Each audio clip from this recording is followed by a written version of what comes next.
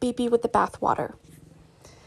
Among the motifs of cultural criticism, one of the most long established and central is that of the lie, that culture creates the illusion of a society worthy of man which does not exist, that it conceals the material conditions upon which all human works rise, and that comforting and lulling it serves to keep alive the bad economic determination of existence.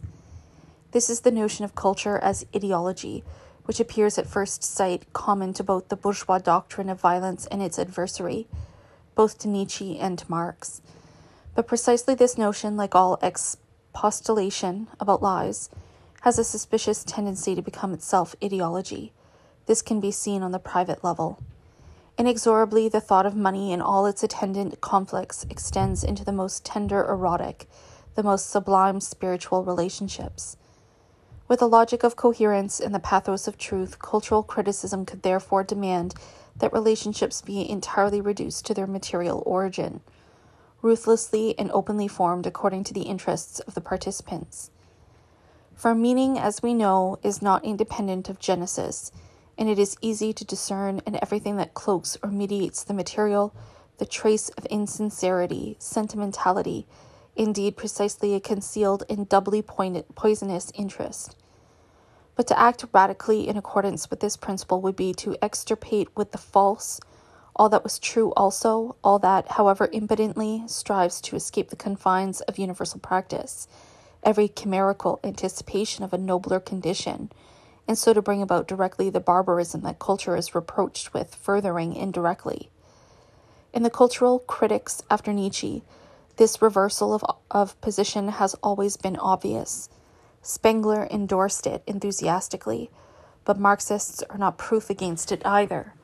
Cured of the social democratic belief in cultural progress and confronted with growing barbarism, they are under constant temptation to advocate the latter in the interests of the objective tendency, and in an act of desperation, to await salvation from their mortal enemy, who, as the antithesis, is supposed in blind and mysterious fashion to help prepare the good end. Apart from this, emphasis on the material element as against the spirit as a lie gives rise to a kind of dubious affinity with that political economy which is subjected to an imminent criticism, comparable with the complicity between police and underworld.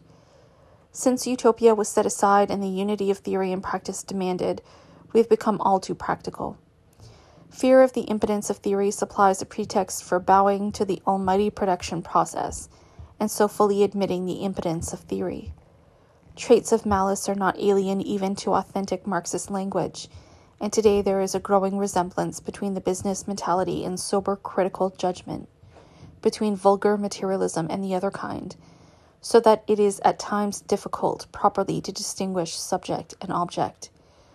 To identify culture solely with lies is more fateful than ever, now that the former is really becoming totally absorbed by the latter and eagerly invites such identification in order to compromise every opposing thought.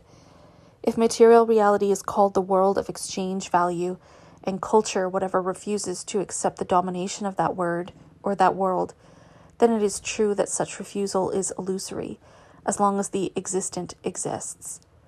Since, however, free and honest exchange is itself a lie, to deny it is at the same time to speak for truth.